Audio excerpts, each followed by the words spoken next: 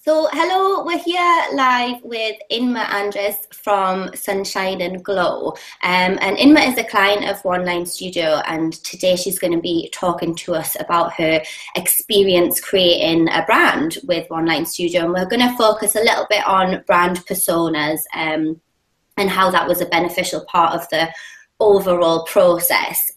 So just to give you all a bit of a background on what a brand persona is, basically a brand persona provides the link between motivation and action. In order to create a brand persona, it gives your audience and your customers something that they can relate to. We use the personas to build the look and feel of the brand, and the reason we do it is because thinking about the brand as a persona, it gives a certain aesthetic. A persona will have a certain aesthetic, a certain tone of voice, a way of writing. And so that provides the designers with a 360-degree complete personality, if you like, which really humanizes the brand. The process is a lot like creating a character. So we think about fun things, you know, what would the persona wear, what might their favourite film be, and what type of body language they might have. It's a vital step in order to connect the audience on a human level. And obviously, once you get all those elements of a persona on paper, it really helps you to teach other people about your brand, whether it be that colleagues and staff, or even yourself. And it helps you to be able to communicate on behalf of your brand.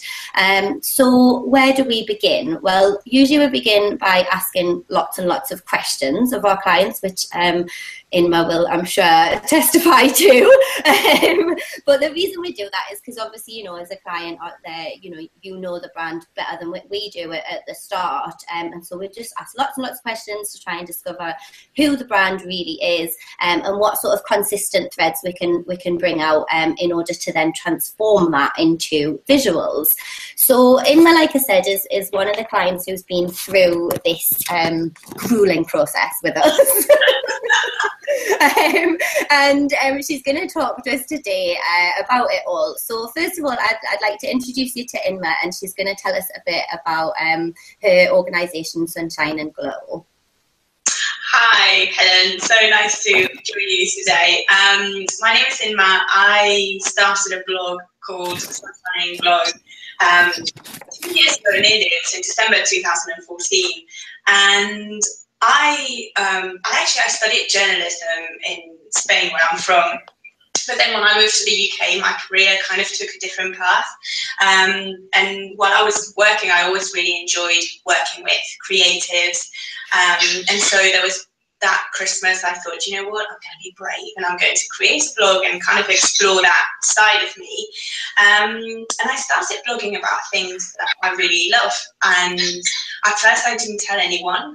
I was really embarrassed, and then a couple of months later I remember thinking, right, okay, I'm going to pluck up the courage, I'm going to put a post on Facebook and tell all my friends about it. And the minute I did, I started getting some really nice feedback from friends and colleagues who had seen it, and it really encouraged me to keep going and to keep sharing. And then I've connected with some amazing people over the past 2 years. So I was at a point last summer that I thought I wanted to make some changes, and but what Sunshine and Glow is all about, it's about living a healthier, happier and more fulfilling life, whatever that means to you. So I love all that health and fitness movement online, but I always find that the women, especially women who are doing it really well, they have lifestyles that it's just not mine. I don't have the money or the time to do like one-on-one yoga classes at lunchtime, or I don't fancy eating really clean the whole of the time because I like to enjoy a glass of wine with my friends. And I thought there must be loads of people like me out there who like to be happier and like to have a kind of make some changes, and they don't know where to start because it all feels like you either do everything or you do nothing. And for me, health is super important, really, really important, both physically and mentally. I've had some very challenging times over the past few years. Probably the biggest were to lose my dad and a really close friend who was about my age to cancer, sort of 2 and 3 years ago. And I had to learn how to look after myself during really difficult times, but also to appreciate this amazing life that we have. And so I love sharing all the things that I've learned. I'm always sharing links and podcasts and things with people. So that's why Sunshine and Glow is all about.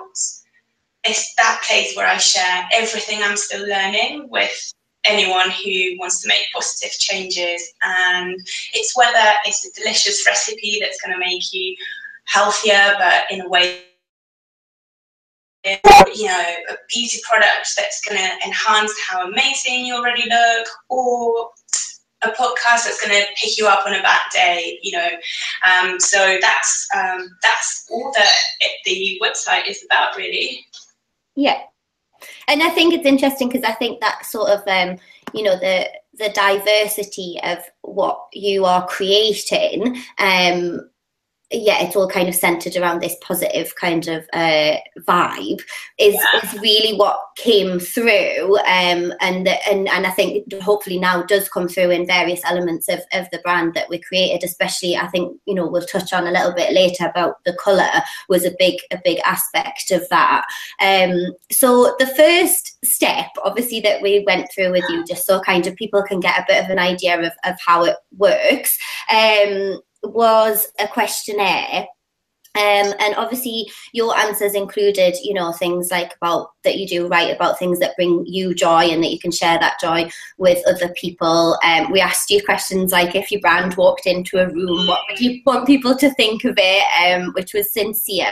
And how easy or hard did you find sort of this process about thinking of the brand in that way, as in a kind of persona-led way? So some of the things were really surprisingly easy, actually. So the part about sincerity and being really authentic, that came really naturally, and that was something that I set out to do right from the beginning. I never set off with the idea of creating something that was very aspirational and very unrealistic, that was going to make people feel bad about their lives. So that, we see so much out there that looks really beautiful and really curated and very edited. And to be honest, I don't have the skills to do that. So if I try to do that, it just looks really sloppy and awful. So I had to think about what my strength was and what I could do, what I could offer. And so that was just that sort of spirit and what was a bit more sincere and more real. Yeah. And then there were other things that were a bit more difficult, because I guess when I started, I was doing this for me. And so it's been a process that I think going through this creation of the brand persona has really helped me to detach myself a little bit from it and think about it as something that's not serving me and something that is serving others. So what would an audience like to read? What would be useful to them? What might they be interested in? So this creation of the persona kind of helps you to think, all right, so what do they want to do? Which didn't come that naturally at the beginning. Yeah. So that's probably the trickiest bit in that transition. And it's interesting because I think that happens a lot. It really does happen a lot, and that is a difficult thing for brands to get their head around, especially kind of smaller independent brands, that it's not for you, it is for someone else. But I do think that it's equally important that that's sort of done with balance, because at the end of the day, if you're not doing it for you a little bit, then you won't enjoy it anymore, and so it's about kind of retaining that, this is why I get up in the morning every morning and do it, but the content and how it's presented is in a way that would appeal to this customer or audience base that you want to help, essentially. So yeah, I think a lot of people find that a little bit like, oh, it's almost like a little mindset shift. And once you get the hang of it, it just becomes second nature, really. So we also were curious to know what's been the most useful, fun, or surprising aspect of thinking about your brand as a persona. Oh, well, there was something I loved, which there was a question in the questionnaire that said, if your brand was a Disney character, what would it be? And I thought, how on earth am I going to answer this question? As soon as I saw it, I thought, all I could think of was all the Disney princesses. I really don't relate to any of that. So actually, I had to go on Google. I gotta go Disney characters. And then as soon as I saw the list, actually, there was one that really jumped out at me straight away, which was Alice in Wonderland. And it's just, I'm such a curious person, and so much of what Sunshine and Glow is about exploring, whether it's, you know, new foods, habits, books, experiences, places. It's all about, you know, just seeing what's new out there and being curious. And I think what's really important about curiosity, and which is what I associate with Alice in Wonderland, is the freedom that it gives you. So you're not committed to be amazing at anything. So you're really curious people that hardly ever scared of failure.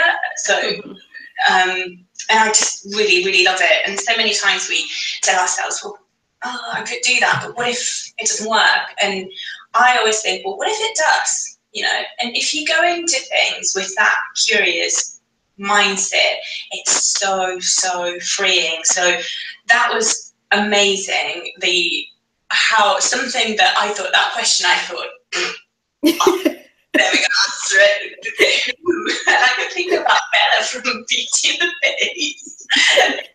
I don't relate to any of these. And then suddenly that one jumped up, and it was just so right. And I think about Alice a lot, actually, when I'm thinking about the kind of content I want to create. So I think, what would Alice say? What would she like? And what would she do? So it's been super helpful, and actually really, really good fun. And that's kind of, I mean, that's an added bonus, I think, really, because, to sort of learn that not only is that a useful way of thinking for us to create the brand, but also, you know, the fact that it has been really useful that you can, when you're creating content for the brand, you can also kind of sit down with that Alice hat on and be like, okay, and that, you know, it's a fun question, but it's actually probably, for me, one of the most important questions that we ask. And I think all design studios maybe have a slightly different approach to that. Like, I know some studios will be they'll maybe ask something like, if your brand was a planet, and they'll get people to maybe like describe all the way the signage might look, what types of shops might be. But that and the Disney question essentially are doing the same thing, because they're very kind of typical personas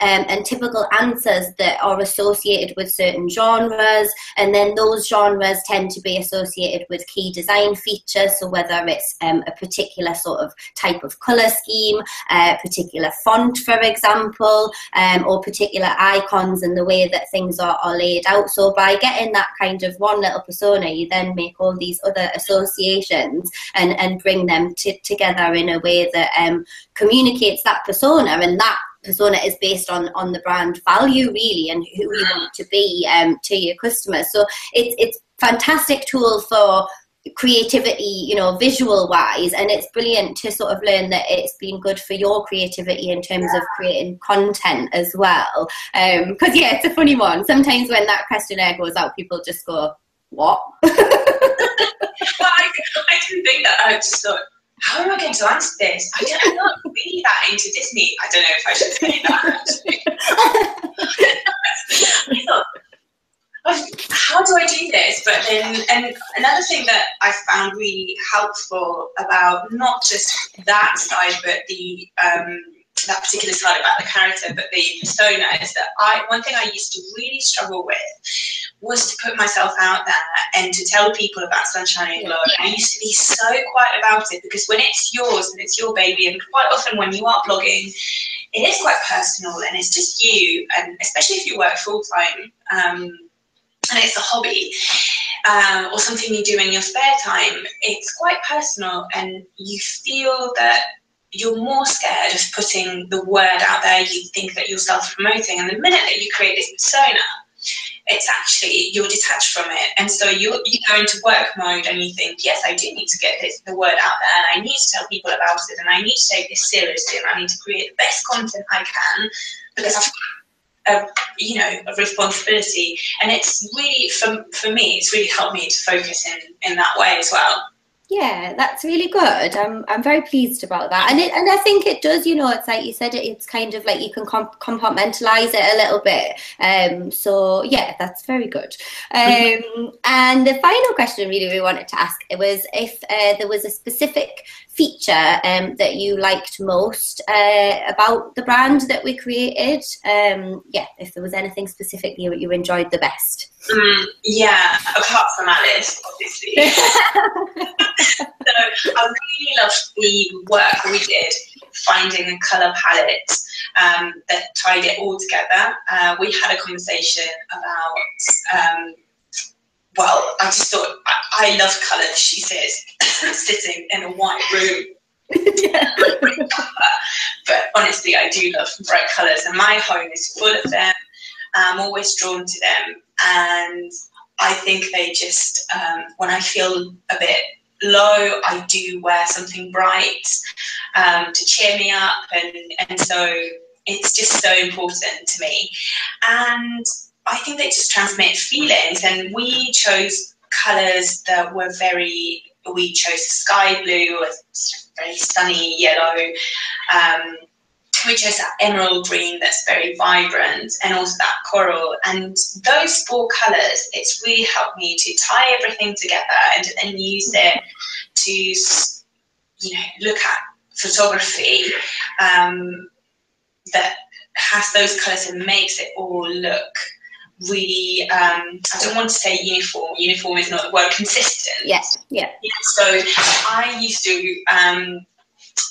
really beat myself up about how crap my photography skills were.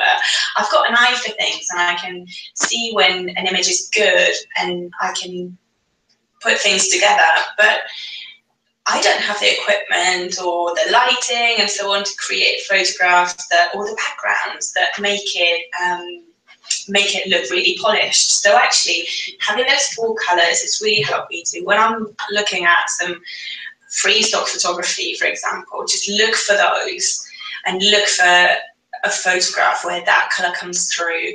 And so it's really, really helped. It's given me loads of freedom. We talked about using some of them as backgrounds as well for photography. So actually that colour palette has been an amazing tool, really, really useful. And it's something that it helps me put something out there that looks good and that is right. And also it's got the added value, because all the brands is all about being very positive and joyful and curious.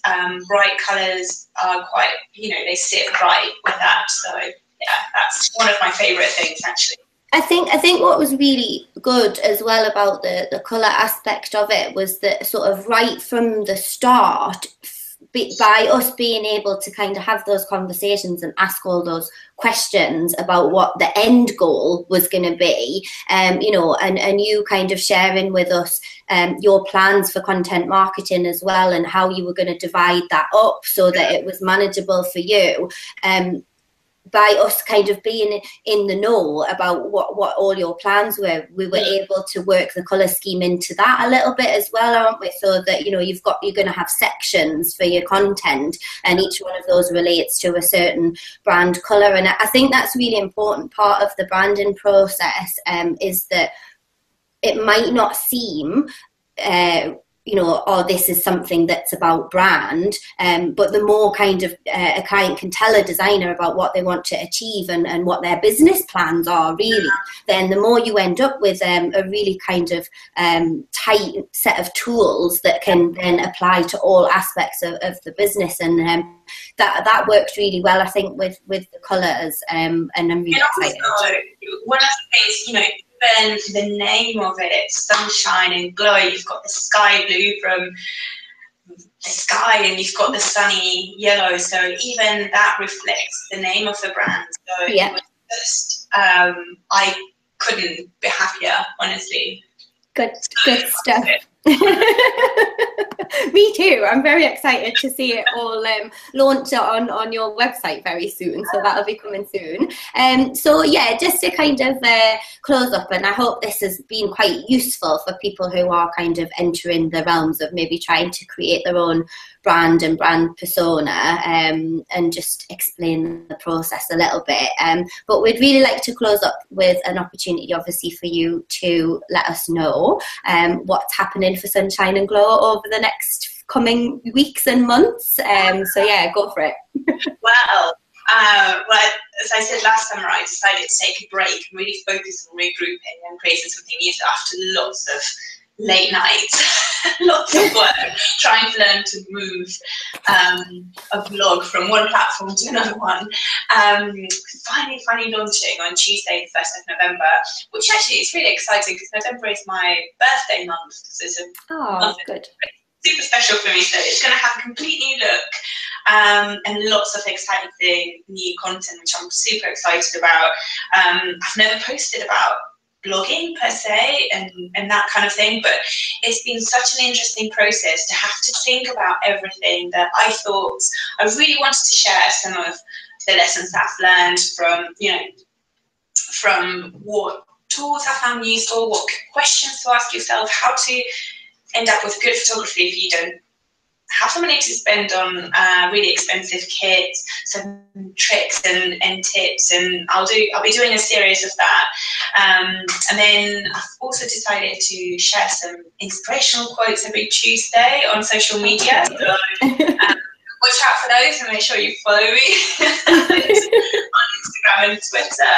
And I think I've got a couple of collaborations coming up that are really exciting, and I think that again is something that just building this persona has helped me with, as I said earlier, just to reach out to people and try to collaborate. And I want to make this much more collaborative space for people. So yeah, it's all very, I'm still like working into the night every day.